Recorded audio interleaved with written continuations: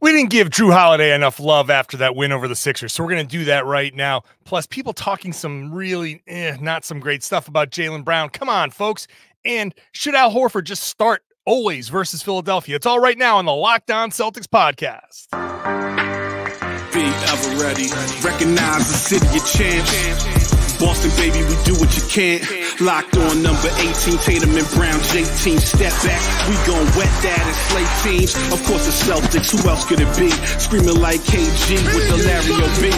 Karalis above average, assessing the team status. Best daily pod, no cap, salary matching. Clutch like Bird the DJ, keep John on replay. Prime time, dapping up the truth on the sideline. Raining J's, how it started, raising banners, how we finished. Locked on Celtics pod, home of the winners.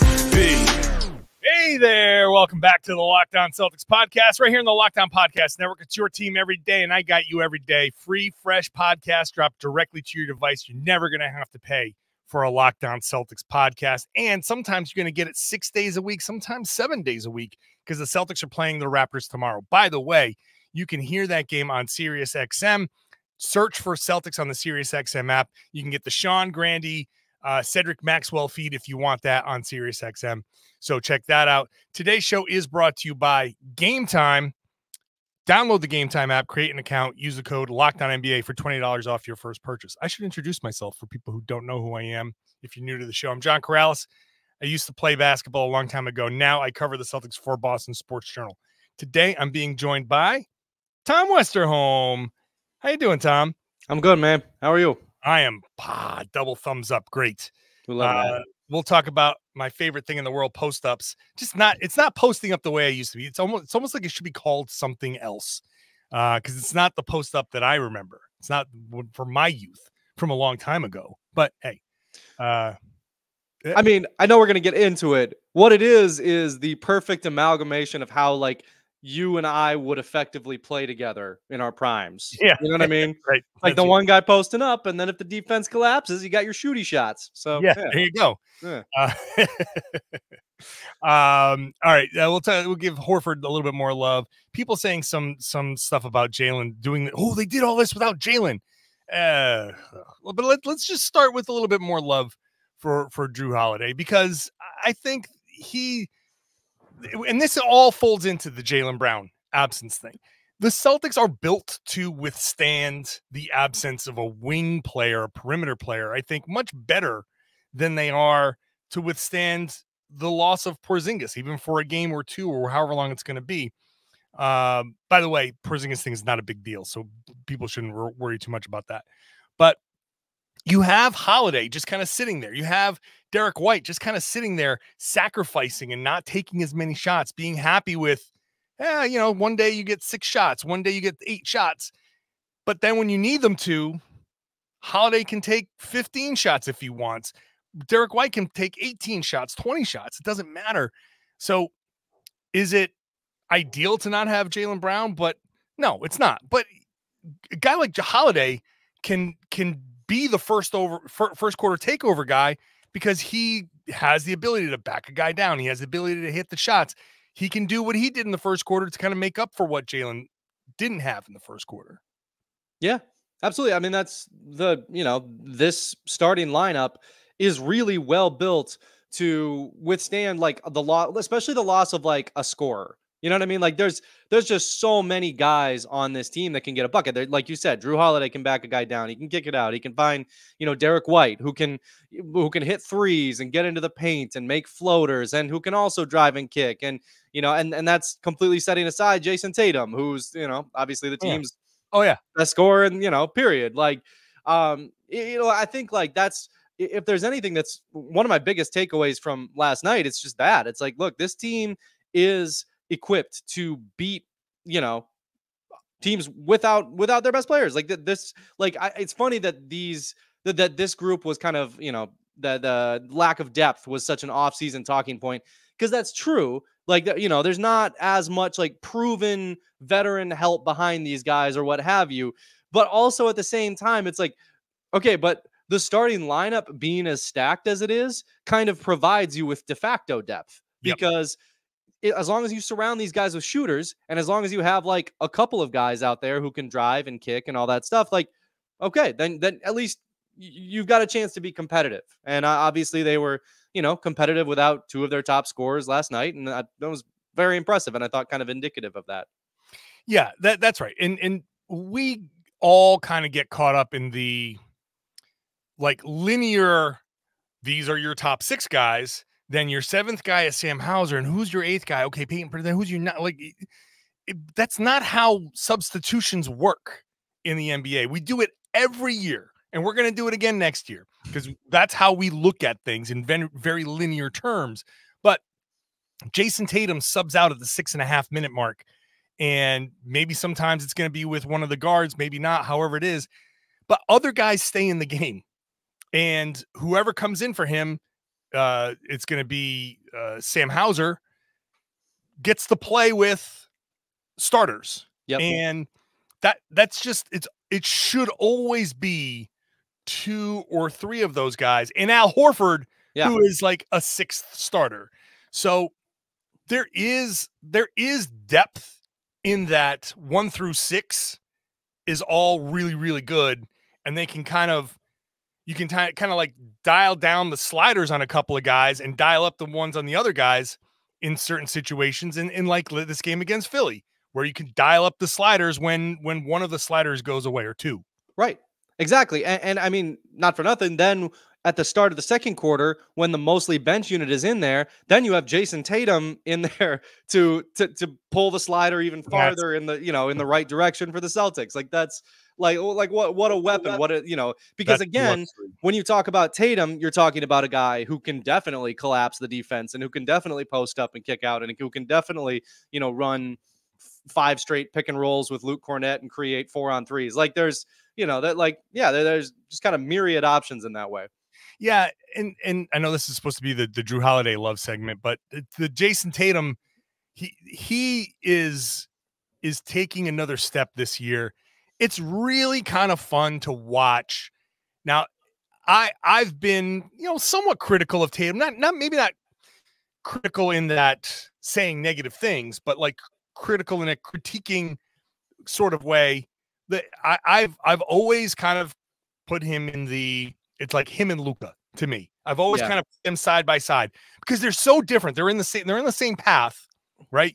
But they're so different that Luka woke up and is just genetically predisposed to being an awesome basketball player. And so is Tatum, but he's had to work at a lot of things to refine a lot of skills. Like he's not going to come in from an offseason crushing 6-packs and just walk into a season and average 30. Like that would be a disaster for Tatum. But Luka kind of can and does just show up, not this season, but in the past, be like, yeah, I'm just going to go home and we're going to drink our big, thick, heavy beer and I'm going to come out and play myself in this shape. It's okay. So it's 2 different types of players, but Tatum is really starting to read the game at a higher level. And I think part of it is because Jrue Holiday exists on this team, and with the spacing that's involved with Holiday, and Holiday kind of like initiating the offense and Derrick White initiating the offense and all the stuff that I've been saying for so long, get Tatum the ball on the catch with the defense already in motion. And now he can kind of survey and be like, oh, okay, we're going to flow right into a pick and roll. And now the guy that just gave me the ball, Jrue Holiday, is wide open because I'm Jayson Tatum and I draw all the attention. So I get it back to Holiday. Now Holiday has a ton of room to operate.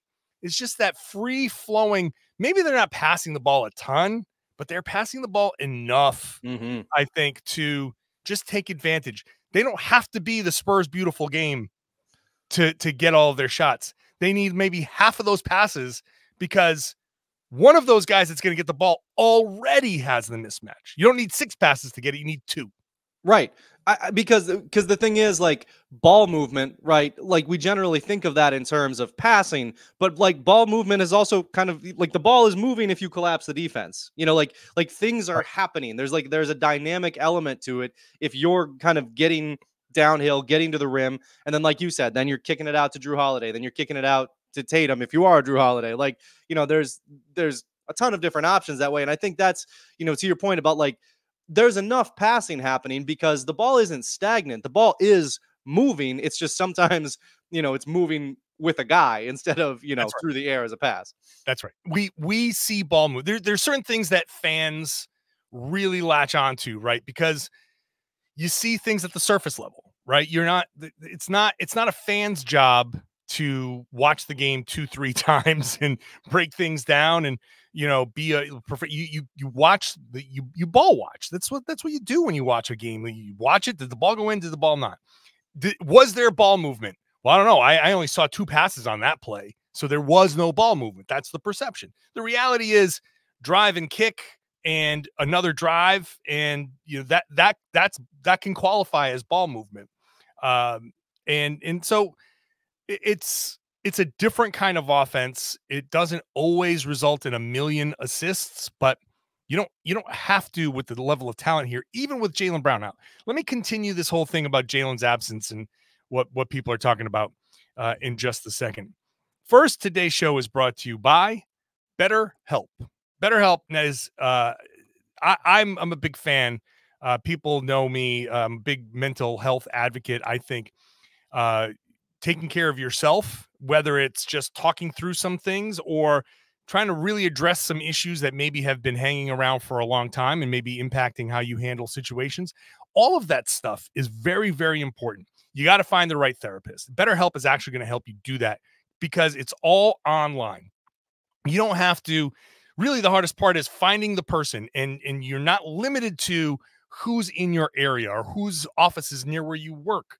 And if that person doesn't work out, now you feel especially frustrated because I don't know who to go to. BetterHelp can get you through a simple questionnaire, convenient, flexible, suited to your schedule, and then you get matched with a licensed therapist and you can switch anytime without any additional charge. So it's all kind of tailored to you. Figure out who you want to talk to. If you don't hit it off, get to the next person on your schedule, on your time, over video, over phone, over text. It's all kind of flexible to be suited to you. Check this out. Really do check this out. I think it's going to be very helpful for a lot of people. BetterHelp.com/LockedOnNBA. You can see it at the bottom of the screen on YouTube. BetterHelp.com/LockedOnNBA. You get 10% off your first month. That's BetterHelp, HELP.com/LockedOnNBA. Today's show also brought to you by Gametime. Gametime is daily fantasy sports done. I'm sorry. No, Gametime is not daily fantasy sports. That's PrizePicks. That's next. Gametime is your last-minute ticket app that's going to get you the best deals on last-minute tickets, flash deals, zone deals, easy to find and buy tickets for every kind of event. You want last-minute, you figure out like, oh, this weekend, oh, they don't play on Saturday night. I didn't realize the Celtics don't play on Saturday night. Well, I'm going to go to the Gametime app. I'm going to see what shows or whatever, maybe another sporting event in your area, whatever it is last minute, you get to see the view from your seat before you buy. You know what to expect exactly when you arrive. The all-in prices show your total price up front, so you know you're getting a great deal. You're not going to go to checkout and all of a sudden the hidden fees are going to double the price of the ticket. You see it right up front, and you can buy tickets in 2 seconds with no taps. And with the Gametime guarantee, you always get the best price. If you find tickets in the same section or row for less, Gametime will credit you 110% of the difference. Take out the guesswork of buying tickets with Gametime. Download the Gametime app, create an account. Use the code LOCKEDONNBA for $20 off your first purchase. Terms apply. Again, create an account and redeem code LOCKEDONNBA, locked, LOCKED, on NBA for $20 off. Download game today. Last minute tickets. Lowest price guaranteed. Check out something really cool that the Locked On Podcast Network has done. It's the first ever national sports 24/7 streaming channel on YouTube. Locked On Sports Today is here for you 24/7, covering the top sports stories of the day with the local experts of Locked On, plus our national shows covering every league. You might catch Locked On Celtics on there. You'll catch Locked On NBA over there and a lot more. The Locked On Sports Today on YouTube. Subscribe to the first ever national sports 24/7 streaming channel. That is super cool. All right, Tom. I've seen the comments kind of hanging around, right? People, I don't want to overreact to comments, but people are saying, oh, look at what they did without Jaylen. Like, they closed the game without isolating. Look at what they did without Jaylen. Like, they didn't just close out the Knicks. Like, they didn't close out the Knicks the first time around. Like, they didn't close out the Miami Heat in a game that Jaylen was heavily involved in closing the team out. I get it. I get it. Jaylen is the one guy that is not showing kind of like far and away new skills this year. And it looks like that means he's not keeping up. Derrick White looks amazing. He's playing great. Jrue Holiday is new just because he's new, right, to us. But he's doing a lot of the things that he's always done. Yeah. Jayson Tatum is playing great. He's attacking. He is taking a step forward for sure. And then there's Jaylen. I kind of like poor Jaylen. He's still playing at the same like all NBA level that he was playing at before. Maybe a little dip in some of the percentages, but nothing crazy. You know, the turnovers are not egregious. We noticed them because we're like, oh, here goes another Jaylen turnover. But it's nothing like, it's not like he's got 8 a game. All right. You know, so I just want people to pump the brakes. Like, I'm critical of Jaylen Brown. I am critical of Jaylen Brown. I do think he needs to be better in certain situations. I do think the Celtics need to find the right players around him so when Tatum goes to the bench, he can thrive. But that's just combinations. That applies to everybody except for, I don't know, LeBron and Kevin Durant and like, yeah, Jayson Tatum is stepping into that realm. But everyone else, yeah, you got to have the right combination. So people need to pump the brakes on Jaylen Brown a little bit. Yeah, I think if you look at what the Lakers are doing right now, there's LeBron is no longer be in the category where you can have any collection of players around him. Seriously, yes. I mean, yeah, no, look, I mean, I think there have been a couple of games recently where I've watched Jaylen and thought to myself, this is precisely how you should be playing basketball. Like, you know, I mean, he's had some really nice performances recently. And I think, you know, you talk about the percentages. I mean, I know you fully agree with this. I mean, the season is so young. Like, you know, the Celtics, I mean, we're 11 games in now. Like, give the percentages a couple, if that's your concern. And I think some of the argument that I saw was, you know, stuff like, you know, just like, hey, you know, things flowed a little bit better, that kind of thing. I mean, Jaylen's a really good basketball player. Jaylen is, I think we've seen kind of the potential, I think, with him on this team recently when you know, if he leads the team in scoring because he's been backdoor cutting and getting out in transition and just, you know, killing a team that way. I mean, that's yet another reason that this team is really tough. Is that another reason that this team puts up a lot of points? Like, I don't think. I think if you're criticizing Jaylen right now, you're kind of looking for a reason to be negative about a team that has given so few reasons to be negative, especially the last couple of weeks. Like, I mean, you know, the bench is playing pretty well. The starters are killing everyone. Tatum looks like an MVP candidate. Like, you know, Jaylen's been good. Derrick White's been awesome. Why is anybody there's so little to complain about with Marcus Smart is gone. Marcus Smart is gone, and there's no one to focus your just, you know, rage on. So it's Jaylen. And look, Jaylen, I believe, has had the toughest time with the adjustments, right? It's been a little bit more of an adjustment for him, which is fine. He's taking 2 fewer shots per game. And I think that it's all so early.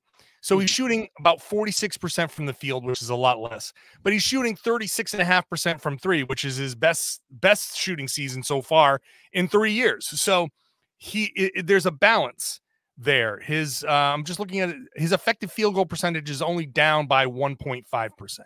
So it's 2 good games, and all of a sudden he's exceeding all of his percentages. His turnovers are down from last year, 2.5 from 2.9. So they're down. Yeah, we notice them. It's just a huge spotlight on his left hand every time he drives. And so, yeah, I get it. I understand all of that. And again, I've been one of the more vocal people because when we podcast, when we talk about this stuff, we come from a perspective of, okay, what's perfection? What's an absolutely perfect game?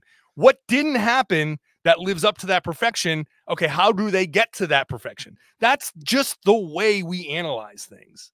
Right. And look, I mean, this is an occupational hazard of getting a $300 million contract. Is like, you're going to be really well paid, and sometimes you're going to get picked apart for things a little bit. Like, you know, that's kind of comes with the territory there.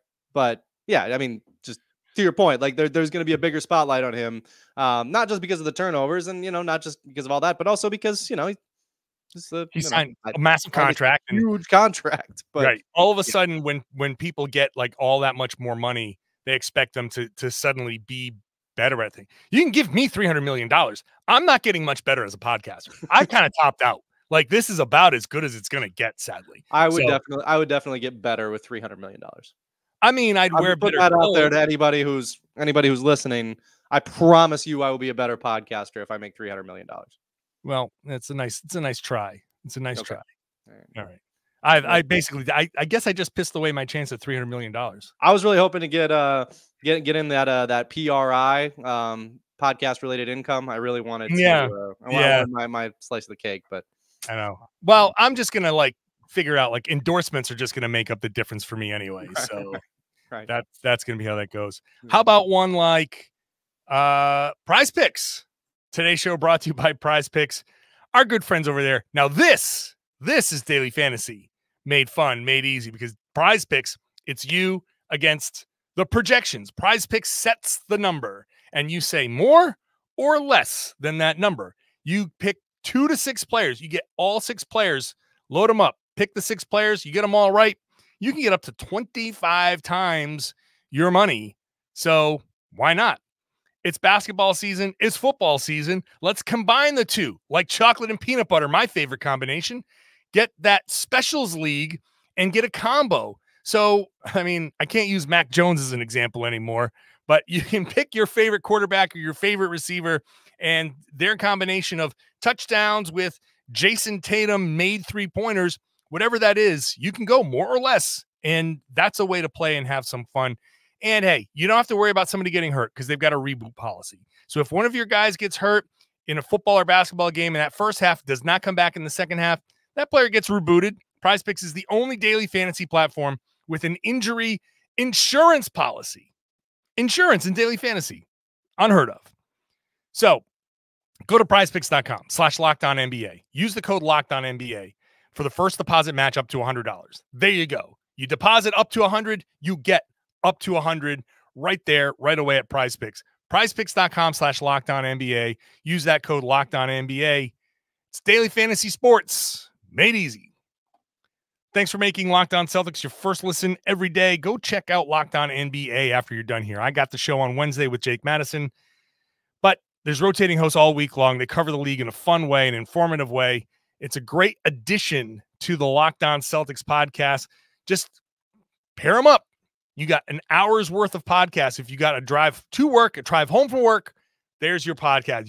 You're covered. Podcasts every day for you in those situations. Let's get back to the conversation here with Tom Westerholm. Al Horford was so good against Joel Embiid. Joel Embiid, I don't know if you've seen this stat, has been a minus 25 6 times in his career. Mm-hmm. Did you see how many times that's against the Celtics? I believe it was 3, correct? 3 is correct. Yeah. Yeah. Half of his minus 25s are against the Celtics, and Al Horford just figures heavily into that. Question here is, do you just start Horford against Philly and say, hey, if everybody's willing to go to the bench, do you say one of these guys goes to the bench? Maybe it's Porzingis. And you say maybe Porzingis plays in the Embiid minutes in the first, second, third quarters. You figure out the closing. Maybe you don't need a closing lineup in that situation. Maybe you just, for a series or a game against Philly, say, hey, just for this, we're flipping. And Porzingis, you're still going to get your minutes, still going to get your touches. You're going to actually probably get much cleaner looks because you're playing against B-ball Paul, and he's not going to be able to cover you. So I don't know. That's been floated. I think there's merit to that. I think there is, especially when you watch last night's game and you see those guards and the way that, I mean, Holiday, right? I think, I promise I'll get back to Horford. Holiday, I thought the way that he just backed Maxey down, the way that they attacked the Sixers guards, both him and White, I mean, that's pretty valuable. And Yep. you add Horford to that mix, and the thing, the way that, I mean, like, you watch Embiid and he looked kind of extra pouty last night, I felt like. He did. And He I thought did. he looked a little pouty. And like, if that's the case, Al Horford's going to have like Oh, just like everything he wants out of that matchup. Like it's if Embiid is just kind of like unhappy and sulky and not not doing all the right things, because that's the thing with Horford, you got to do the right things. You're not going to be able to just like flop your way to 18 free throw attempts. And look, Embiid's really good at that, but like Horford's pretty good at not fouling him, really good at that's not right. fouling him. So Embiid has taken 10 free throws combined in the 2 games against the Celtics. I mean, To your point. really good. Like, Yeah. And I think, like if you're in a playoff series, right? And if everybody has said, I'll go to the bench, like it's a tougher ask for Porzingis, especially because, I think what we're seeing is that the Celtics are establishing this kind of expectation, like, okay, Porzingis is the starter. Like, we roll with Porzingis as a starter. How many times on this show have we talked about how basketball players love routine, right? Like, I think the challenge is if you get the Sixers in the second round and you started Porzingis in the first round and then you're planning on starting him if you get to the conference finals, then asking him like, hey, can we break up your routine for a huge playoff series? Like that's a little tricky to me. But at the same time, I don't know how you bring Al Horford off. I don't know how you don't just directly match Al Horford's minutes with Joel Embiid just based on literally everything. Like based on Joel Embiid's entire career. I don't know how you go away from that. The evidence is there. And what you do is you say to Porzingis, hey, man, we love you. This is not a demotion. This is a matchup. In a playoff series, this is the matchup. Mm-hmm. We believe that the best chance we have to win is Horford, who has been awesome against Embiid. Let's roll with that.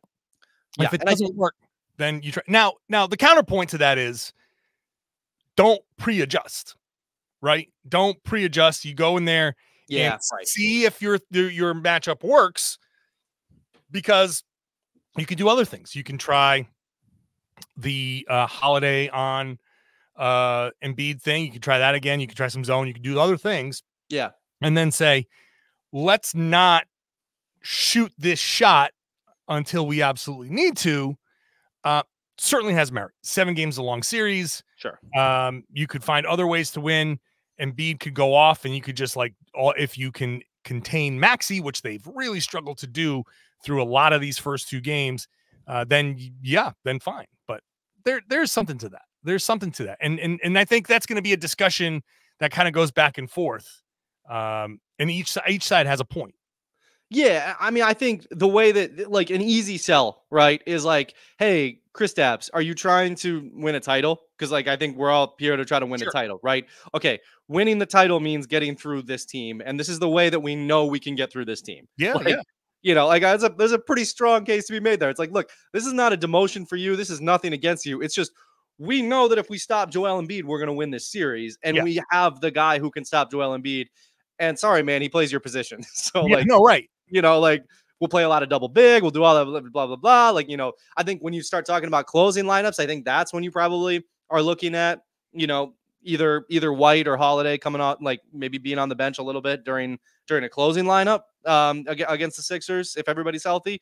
But yeah, like, I don't know. If you're Porzingis, I think it'd be pretty hard not like to, I think it would be much easier to accept like, hey, I'm coming off the bench if it's handed to you as like, okay, this is just like a guaranteed win. We know we're winning if we do this. The answer to this is Joe Mazzulla.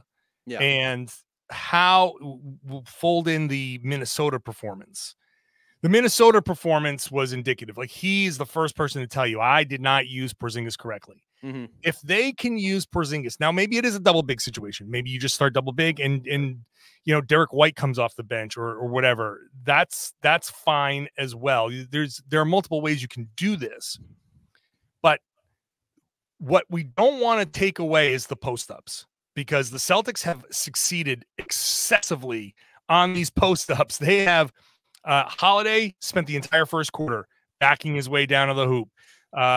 Tatum has gotten, not only has he just found mismatches, the Celtics are running creative plays to make sure that, you know, oh, they're switching.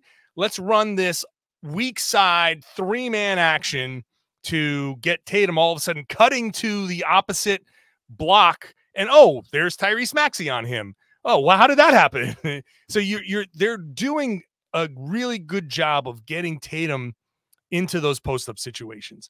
So, and that's needless to say, like Porzingis, if you don't start against Embiid or if you start double big, Porzingis will get post-up. You know, you want to make sure you get those as well.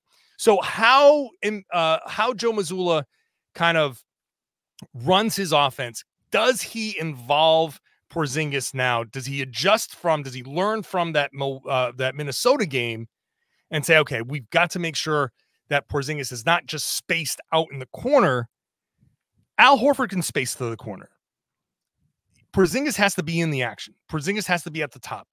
If you're going to play him on the floor with Embiid, he needs to make sure Embiid is up doing stuff. And then you say, oh, well, if Embiid's going to still drop against Porzingis, well, now you've got him shooting 3-pointers and go ahead, have fun with that. So it's a coaching adjustment as well. So it's not as simple as saying Horford plays well against Embiid, which he absolutely does.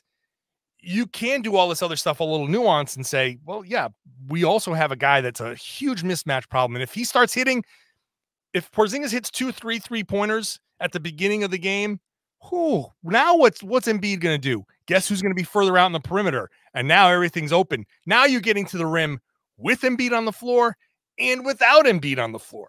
There's merit there as well when you're considering how to match up. Yeah. And like, not for nothing, the Sixers are not the only team that have, you know, that are going to run into that massive issue playing against the Celtics team. Like, right. You know, like obviously it kind of neutralizes a lot of the Embiid. I mean, like, I think those post ups, like they're such a great way to, you know, either engage Embiid so that you can then kick it out to your shooter, or such a great way to, like, you know, to space the floor. I mean, like, the Sixers neutralizing Embiid is important, obviously, especially on the defensive end, but the Sixers are not the only team that have that issue to deal with. It's a team after your heart, Karalis. I love it. I love it. It's not the dump it into Kevin McHale and watch him dance. No, it's modern. It's modern. It's a modern post-ups. Yep.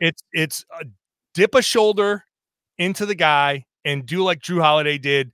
Start 2 feet inside the 3-point line and end up under the basket and just back a guy down.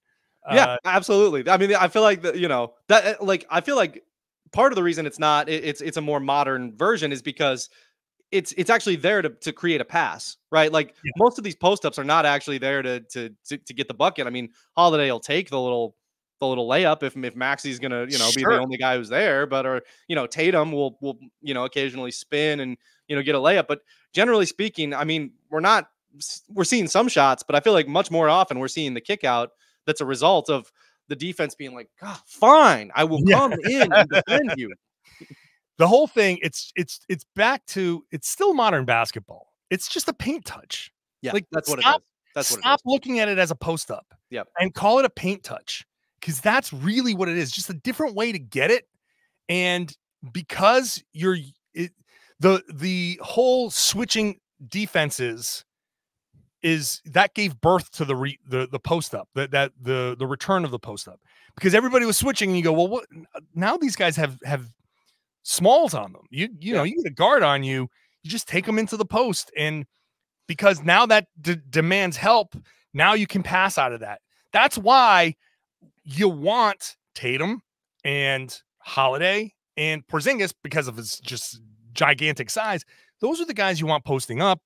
Those are the guys that buck the traditional post-up numbers, because they can pass out of those situations. And so the points per possession after a post-up are high with these guys, because it draws in the help and it opens things up. It's all about, Joe Mazzulla is all about creating mismatches, creating your 2-on-1s, your 3-on-2s. And that's what the post-up does. So I'll go back and just watch Mikal and watch. Oh, Hakeem Olajuwon, the dream. Oh my God, the footwork is ballet. It's just amazing to watch. But that's not what this is, and it's not what it should be.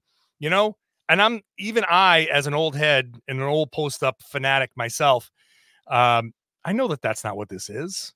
So, I mean, you can learn a little bit. Like, hey, let's get an up and under. Let's work a little bit there, so you have a couple of weapons in there. But that's not what it is. It's not what it should be. It's a modern version of posting up. It's like watching one of those cooking shows, and someone takes a modern twist on pot roast, and it's like, this ain't pot roast. This is just some like fancy thing on a plate. But whatever. Anyway. Yeah, it's like shooters. It's like, Michael Jordan shot a lot of mid-range shots. Like, he'd probably shoot a lot more threes in the modern game. And absolutely. What would Larry Bird do in today's NBA? 15 3-pointers a game. Yeah, absolutely. He had Bill Fitch screaming at him, don't shoot any threes. And today it'd be like, shoot nothing but threes. Mazzulla would be yelling at him for literally doing anything but shoot threes. Yeah. I mean, come on. Sure. All right, Tom, appreciate you being here. Of course, man. Appreciate you. And I appreciate all of you regular listeners, you regular everydayers, Monday through Friday, every day you're with me. Thank you so much. I'm here for you on a daily basis. And then Toronto Friday night, I got a bonus podcast for you after the Toronto game, which is an in-season tournament game. So check that out wherever you get your podcast. You can always listen to these games when the Celtics play on the SiriusXM app. Just search for Celtics, and you can get the Sean Grandy, Cedric Maxwell call on the SiriusXM app, the SXM app. So go search that there. And as always, I would love for you to go check out the new Locked On Sports Today, the first ever 24/7 streaming channel on YouTube. That is a great place to go next. Just kind of have it on, because it's just like, you remember the days of ESPN where you just turn it on and leave it on and you just get all the big stories in sports? That's what this is. So put it on, leave it on, and have some fun there. And of course, I would love all of you everydayers, all you regular listeners, to share the podcast, share this podcast, tell your friends, spread the word, tell everybody that they should be listening to and watching the Locked On Celtics podcast. It's right here on the Locked On Podcast Network. It's your team every day.